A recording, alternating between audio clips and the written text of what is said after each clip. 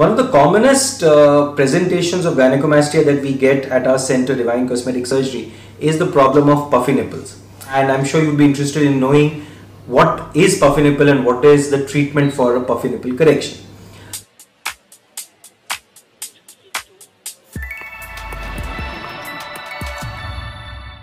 So a puffy nipple was previously believed to be type grade 1 gynecomastia. It's actually not, because it is caused due to excess gland only. There is rarely any fat in a situation of puffy nipple. The problem is mainly a larger gland which pushes the nipple out. The chest overall is fine. There's nothing which needs to be done with the chest. It's only the center part of the nipple area that is projecting outwards.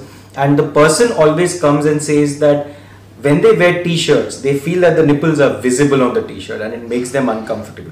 तो आप अगर T-shirt पहन के आपको uncomfortable लगता है, nipple दिखता है, बाकी चेस्ट ठीक है, उस कंडीशन को पफी निपल बोला जाएगा. The treatment is always under local anesthesia. It takes about 35 to 40 minutes.